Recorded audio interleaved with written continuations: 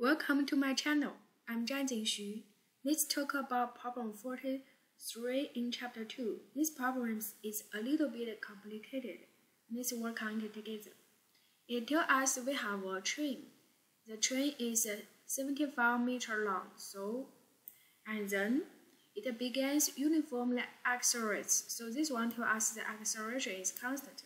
From rest means stationary, right? So initial velocity is 0. Then the front of the train has a speed. This one tells us there is a one velocity, 23 meters per second. When it passes a railway worker, the railway worker is there, who is standing 180 meters from where the front of the train started. What will be the speed of the last car as it passes the worker? So now to understand what happens, let's draw a picture. See what happens. There we can see this point is the worker, okay? And this one is the train. In this case, we need to consider the length of the train. So this is the initial state.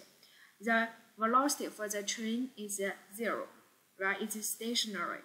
And then sometimes later, we can see this train moves 180 meters because how much it moved from the head to the head, agree? From head to the head.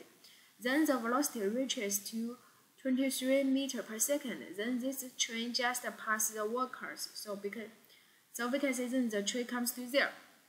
Now the train keep going, and then ask you what's the velocity of the last car as it passes the workers. So the last car as it passes the workers, that means the tail of the train is just matches with the workers. Do you agree? Yes. So in this case, we understand what happens. This is initial state, stationary, and then we call this is the first state. Okay, the car comes to there, the head matches with the workers, and then this is state 2. The tail of the train matches with the workers. And in this one, we can see the acceleration is constant. So we can say first we look at the first state. From the initial V0 to the V1, and there we can see how much it moves, x1. Do you agree? So we consider it from the head to head, the displacement is x1. The velocity initial is V0, final is V1. So in this case, we can very easily to get acceleration. This one. Right? The second part, when we consider it, we want to find V2. So we find V2, we need to consider the part 2. We consider from the initial to the V2. We can see at the initial is stationary, V0 is 0. At the final is V2. We don't know. And how much it moved from there to there. Then we look at the head. Now the initial, the head is there. Final, the head is there. So the displacement is x1 plus L. Agree? Yes, x1 plus L. This is the displacement. So V2 minus V0 is this one.